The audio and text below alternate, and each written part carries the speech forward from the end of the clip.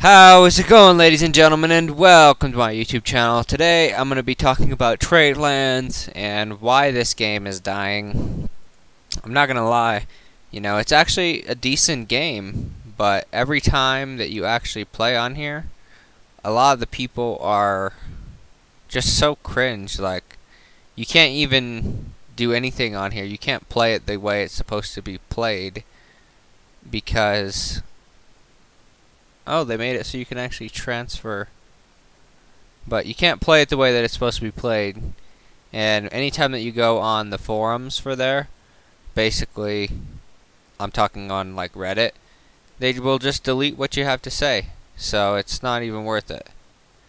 And that's basically why Tradelands is dying. I mean, it's a really great game, as you can see. But, anytime that someone's, let's say they're on YouTube, they're trying to make a video or something about it, you can't post it on the Reddit and let people know in that community that, oh, hey, look, I'm making a video about this game.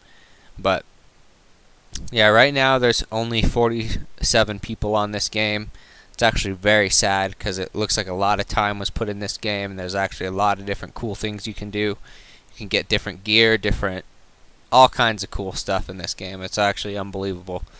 But, yeah, guys, rip Tradelands, and hopefully the people that own this game will actually just stop being so strict on their Reddit and actually realize that promotion is a good thing whenever it's, it's about their game. So basically it's trash moderators and stuff like that on their Reddit. So not gonna lie, this game is gonna end up dying.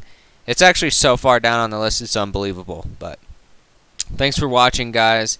And hopefully you enjoyed this Tradelands video. If you did, make sure to smash that like button down below and subscribe for daily, every single day, bro, lit live streams.